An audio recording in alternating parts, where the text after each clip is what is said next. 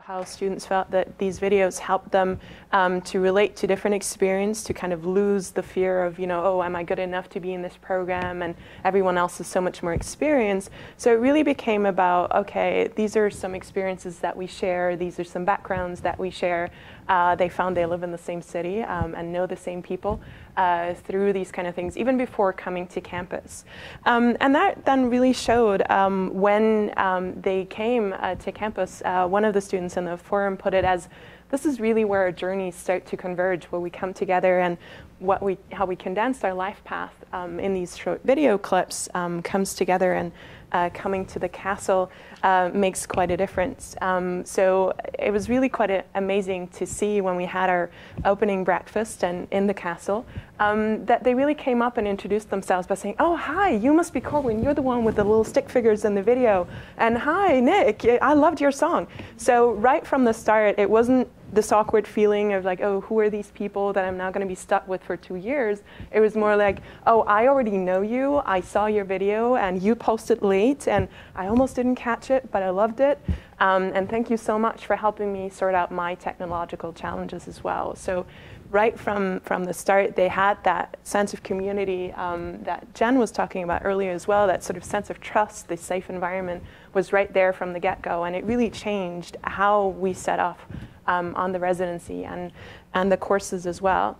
Of course, this sounds all great, but I also want to share some of the challenges that came with the assignment, both from a student perspective, but then also trying to grade the videos, which were so diverse in that. And some students also just opted for videoing themselves and just spoke straight to the camera with equally empowering stories as well.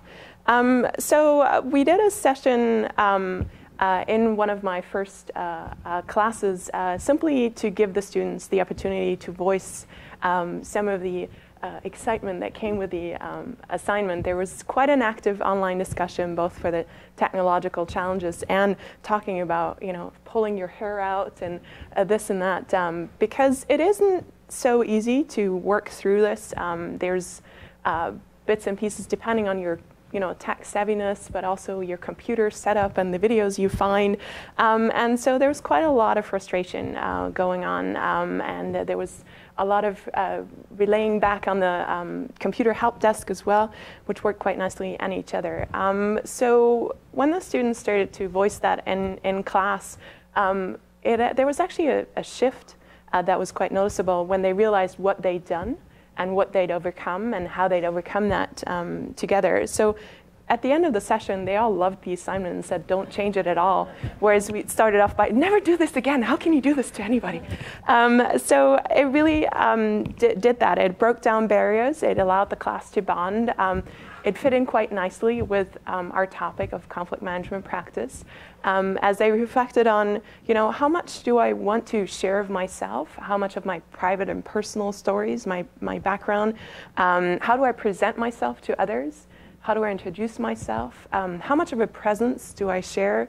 Do I show my face or not? As you can see, both of these examples actually didn't show so much of their own face and who they were, but they shared a lot about their personal background. The student ended up loving the troubleshooting together, that there always was somebody saying, oh, I really don't know the answer, but I had the same problem and it really annoyed me.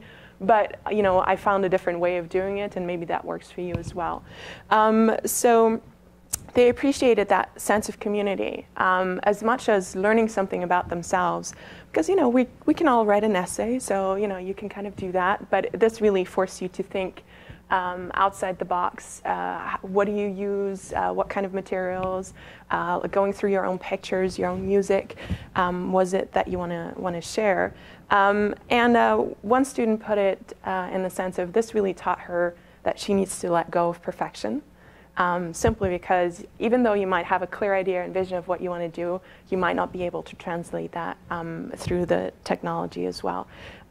So as I said, that really reduced the anxiety of day one. The students did have that sense of community, and it kind of put me in a weird spot because, on day one, you usually do all these introductory exercises and simple things and expectations, and it takes time, and it's more about helping the group to bond and build that level of trust. And they really came and went through all of the exercises in like 5 minutes, and I was like, oh my God, what am I going to do? You know, I thought this was 32 students. I thought, you know, this would take a lot of time, but because they had that sense of community, they really were like, you know, okay, we don't need this trust building. We already have that. We're ready to go. We want to delve in deeper, and you know, put some more of the theory that we've read into practice.